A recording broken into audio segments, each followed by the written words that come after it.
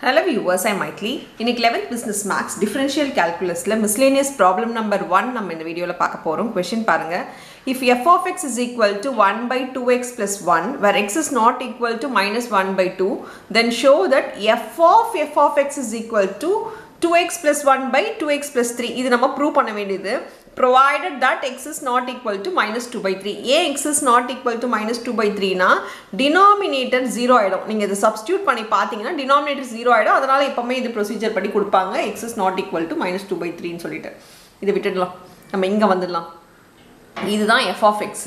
நம்ம என்ன இதுல LHS கண்டுபிடிக்கலாம். LHSல என்ன கண்டுபிடிக்கணும்? f of x கண்டுபிடிக்கணும். இப்போ பாருங்க f of x is equal to 1 by 2x plus 1 ன்றது கொடுத்திருக்காங்க. நம்ம என்ன ஃபைண்ட் பண்ணனும்? f of x ஃபைண்ட் பண்ணனும். அதாவது f of x க்கு பதிலா இங்க என்ன சப்ஸ்டிட்யூட் பண்ண சொல்லிருக்காங்க? இங்க x க்கு பதிலா f of x சப்ஸ்டிட்யூட் பண்ணனும். f of x ன்றது என்னது? இது ஃபுல்லா. சோ இது ஃபுல்லா நம்ம என்ன பண்ண போறோம்னா x க்கு பதிலா சப்ஸ்டிட்யூட் பண்ண போறோம். அது எப்படின்னா 1 by 2 into இது ஃபுல்லா x க்கு பதிலா என்ன சப்ஸ்டிட்யூட் பண்ணனும்? f of x. இத அப்படியே சப்ஸ்டிட்யூட் பண்ணனும். 1 by 2x plus 1 ன்றது x க்கு பதிலா நம்ம சப்ஸ்டிட்யூட் பண்ணனும். இப்போ 2 உள்ள மல்டிப்ளை பண்ணிக்கோங்க. இது LCM லாம் எடுக்க தெரிஞ்சாலே போதும் இந்த சம் வந்துரும். சோ 2 உள்ள மல்டிப்ளை பண்ணிக்கணும். இங்க நம்ம LCM எடுக்கணும். LCM ன்றது by 1 இருந்தா நம்ம இத வந்து டைரக்ட்டா இத மல்டிப்ளை பண்ணிக்கலாம் இல்லையா? அப்படி மல்டிப்ளை பண்ணனும்னா 2x plus 2 ன்னு வரும். 2x plus 1 ன்னு வரும்.